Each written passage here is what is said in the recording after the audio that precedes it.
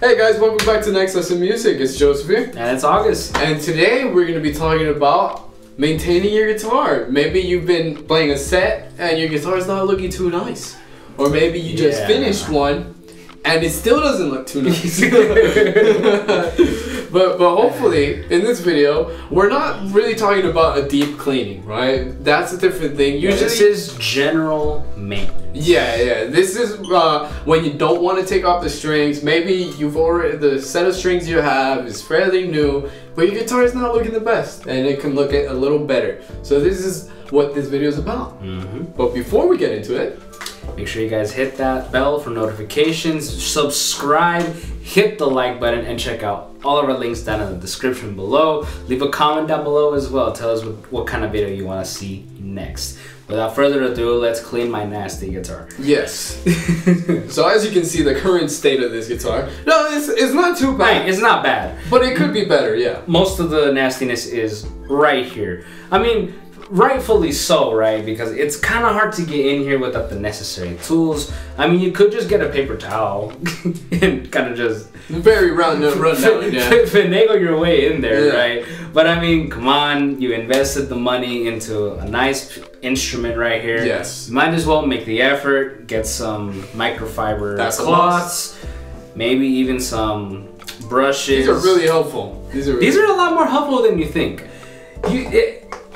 The whole point is you want to invest in the upkeep, the maintenance, and taking care of your instrument, especially if it's right up there in the four figures, you know. So sure. Yeah, we're not all that rich. Anyways, but yeah, I would recommend get these things. Let me see the brand real quick. Music Nomad. I forgot. I was just making sure. Music Nomad. These brushes, they both come in the same bundle.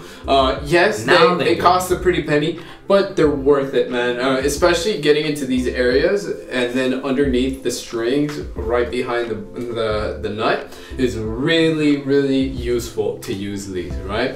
And then this is a staple. If you clean your guitars, if you gotta use some sort of guitar cleaner. What guitar cleaning is about, you probably already own 65. You know, when you're gigging, you maybe don't have access to 65. Maybe you only have the rag. Then just use the rag. At least use the rag. It works. Let's get into this. So what are we gonna start off doing? I say we go top to bottom.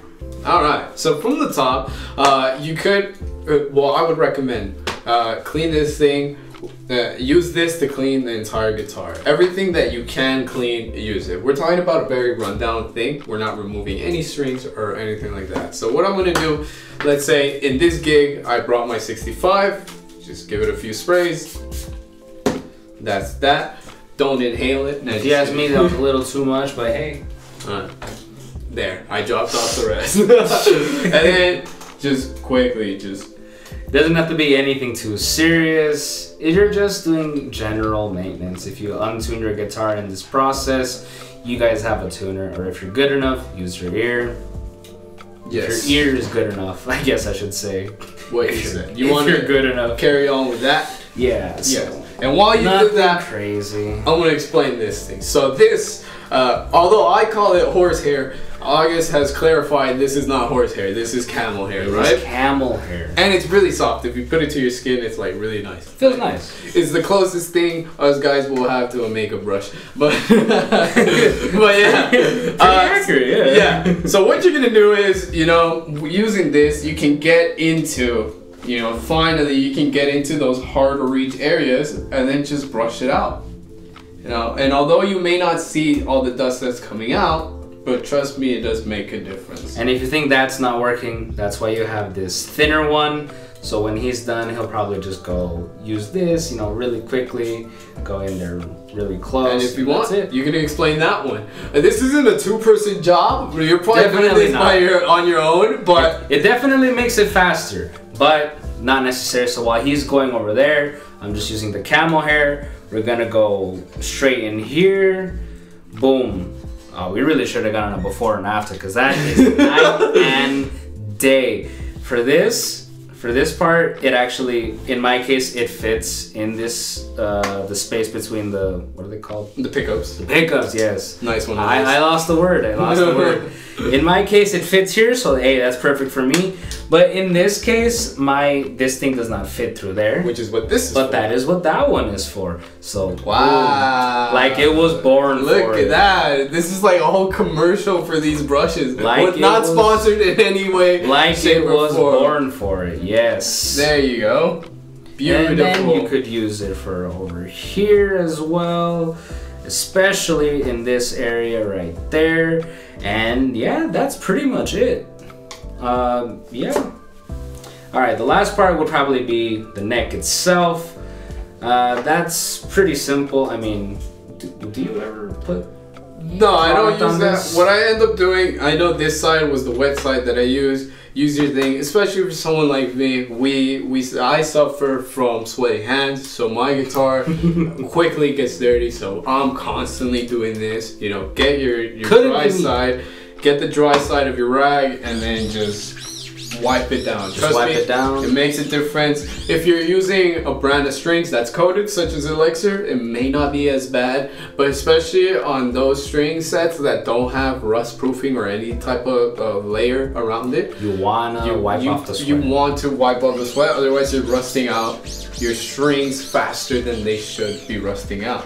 So yeah, just wiping it down. If you can go into the little crevices in there using your finger, and then, you know, taking out the gunk from underneath the pickups. But that's probably a bit more easy when the strings are off, which we're not doing in this video. Most right? probably. I mean, you could try and use this. I think that's what it's intended for. That is probably what it's most intended for. But you won't be able to reach all the way over there unless you want to like pop your strings. Damn. So hey, it actually picked up a lot. I'm telling you, you can't really see it. I haven't used that, so you can't blame me, right? Yeah.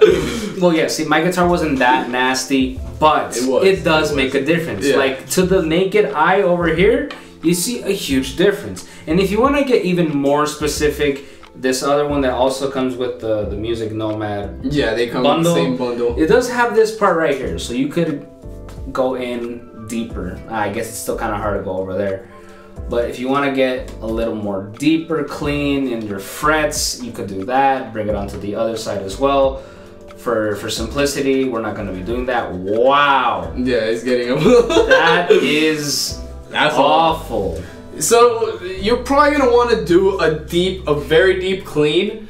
When you switch your strings, this is an area that's way easier, and make sure once you use this was dark, and now it's pretty, it's light. Make sure when you use that, it is gonna disrupt the dirt that's underneath this. Make sure to just blow it out with this, and then you should be good to go. But this, like I was saying, this is an easier process when your strings are off, you know, because then you can really you put in your hand where you can use your not force, but you can really take off the dirt. You can go in with lemon oil, in this case on rosewood, and then really soften the dirt and take it out.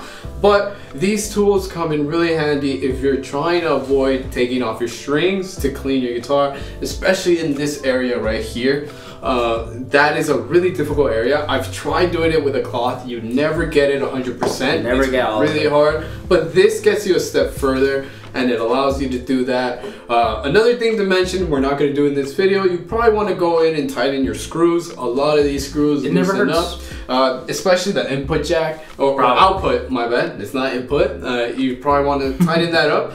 A quick tip, you know, if you have a T-tool, if you skate, it's the same size. So you can use that to screw that in. Regular screwdriver, just make sure you're not damaging the screws. Make sure you're screwing correctly. You don't want to strip them. This is wood at the end of the day, so if you go in too tight, or if you're playing around with the screw, you will damage it, and it's going to be harder to take it out. So you don't want to do that. And yeah, so this is just general cleaning. You say in between a gig or something like that. I usually do stuff like this, you know. This stand comes in really handy. It's foldable, and you can easily put it in your gig bag or your case and take it wherever you go. No, this is the Diodario, if I'm not mistaken. I mean, doesn't have to be something crazy. I mean, it's like a trifold stand. There's like kind of a cubish one also. I think that one's Music Nomad, right? Yeah. It's like blue. It doesn't have to be something crazy. If you want to go everything by the same brand, hey, Music Nomad has a whole suite of tools. I think the Addario as well. The Addario, this is the Addario. The cleaner is Dunlop. I thought it was the same thing, but no. But yeah, so this is general cleaning in between gigs, just to make the guitar look a little nicer. And it doesn't take long. Like already we were explaining it, you know, blow by blow, so it took us a little longer, and it definitely can be done with just one person in a minute, 2 minutes tops. Look at general cleaning, it was a night and day difference, especially this part right here. This part, like if you're gonna be recorded, they're gonna notice this more than anything, especially if you have a white pick guard. I'm forgetting all these names. A white pick guard, but this part is generally what's seen. They're focusing over here, but this part is usually very loud in terms of colors. Yeah. So yeah, general cleaning tips. Do check out these brushes. They're really helpful when we're talking about avoiding taking your strings off and just cleaning, getting into those crevices. Really difficult to do just with a cloth. So yeah, that's why I made fun of August for getting these. He first got these. I ended up buying my own set because, yeah, it's pretty impossible on my Telecaster, even with that one, especially because on my guitar, I have a metal piece, so that thing is a dust magnet. It just clings onto it, and it's really difficult to get under there and clean it. So that makes it easier, but hopefully you learned something new from this video, how to quickly clean your guitar. It's been Joseph here. And it's been August. And see you guys in the next one. Thanks, guys.